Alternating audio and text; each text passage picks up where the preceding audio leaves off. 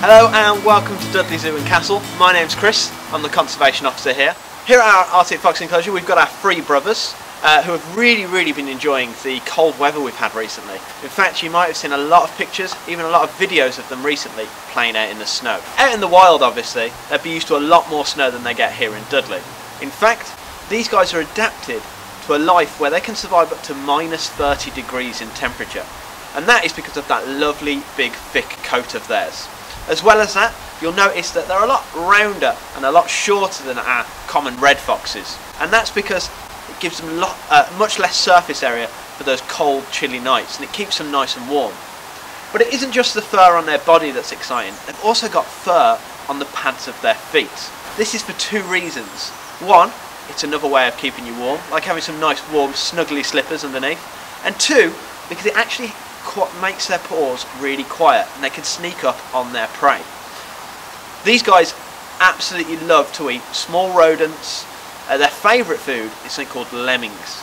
Lemmings are just small rodents, but these guys don't just eat that, they're actually omnivorous. Now omnivorous means they eat both plants and meat, just like we do.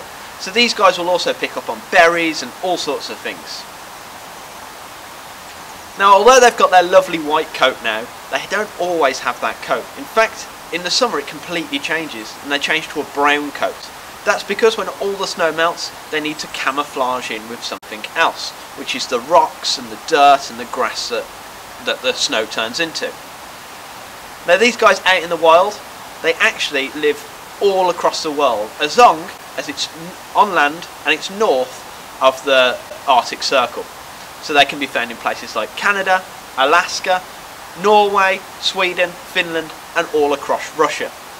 They're classified as least concern, which means they're not in an extreme threat of extinction at the moment.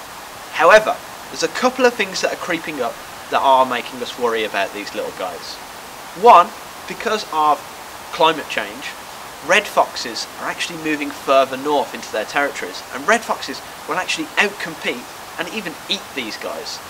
Another reason we're a little bit worried is because, believe it or not, some people used to hunt these guys, and they would actually hunt them for that lovely, beautiful, thick fur of theirs and use it for clothing, on coats and all sorts of things.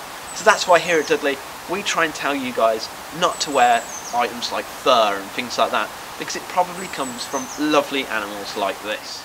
Now, my cool facts about these animals. One, they'll actually follow around polar bears and scavenge the food that polar bears leave behind. Number two, they can use that long bushy tail as a blanket to keep themselves warm on the extra chilly nights.